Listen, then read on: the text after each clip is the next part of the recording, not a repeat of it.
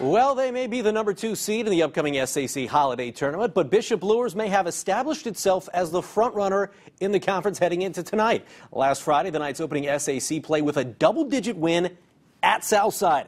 Tonight, Luers taking on a Concordia program that's, just won 2 state titles in the last 4 seasons.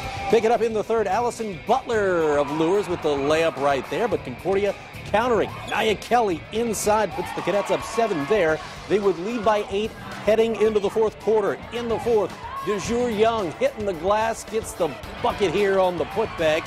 But with 40 seconds left, Emma Wolf with a bucket down low that would cut the lead to 2 with 33 ticks to go. Now, final seconds, Cadets up by 3. Luers has the ball. They need the heave to go for the tie to send it to OT. It does not, as Concordia hangs on at Luers 46-43.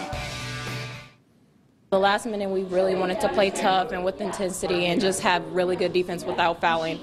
We knew we could do this by working together, and I'm so glad the little ones stepped up and got it done. Next up, Luers is at Hamilton Southeastern. That's tomorrow. Concordia at Columbia City on Tuesday. That should be a good one.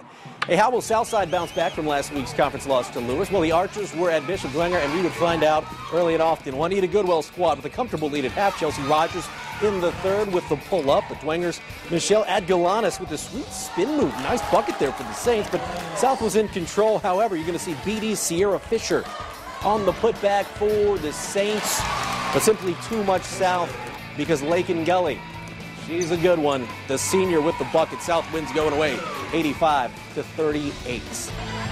How about this one? Could Snyder keep pace with the conference leaders? Panthers at Wayne. Fourth quarter, Deja Wimby going coast to coast. Nice lay-in for the easy 2. Wayne countering with Carmen James. Watch this. It's fundamentally sound. Little dribble drive, then off the glass. You got to love that if you're a coach. But simply too much Snyder tonight. Deja Wimby. Ooh, they were feeling their oats, weren't they? Wimby drives, gets the deuce and the abuse as Snyder wins at Wayne 55-43.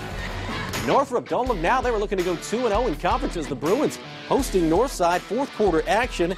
Pick and pop. Canley Steller cans the jumper, but Northside down 45-16 at that point. Bruins closing strong and doing it behind Nevada Jones. Off the backdoor cut with the easy 2. Later, it's Jones weaving her way to the basket as Northrop wins this one big. 53-17, now 2-0 in conference. We're jumping out of the SAC. Canterbury ranked 4th in this week's state poll. The Cavs at Blackhawk. Near the end of the second quarter, Blackhawks' Olivia Byler with the long 2, but it would be the Braves trailing by 18 at the break. Third quarter, Canterbury's Kendall Fincher. She's one of the candidates for Miss Basketball. The Xavier Saini had 20 points to lead the Cavs. Then it's Canterbury's Mason Van Houten with the long 2. Darby Maggart would have 17 of this one as Canterbury wins 74-33. Huntington North looking to stay unbeaten in NCC play as the Vikings taking on Richmond. Maddie Canaday. She's been a highlight zone staple so far early this season. Drives in for 2 as the Vikings looking good. How about Sarah Fryman passing to Alyssa Hippel? That's a bucket. We're going to see more from Huntington North. Maddie Klender with the steal and the drive. You're all seeing these Huntington North highlights. Unfortunately, it would not be the best night for the Vikings as they are beaten by Richmond 71-48. Coming up, we got more Highlight Zone, including Comets action, IU basketball, and your play of the week. We're the Bishop Dwenger Saints! Merry Christmas, and this is the Highlight Zone!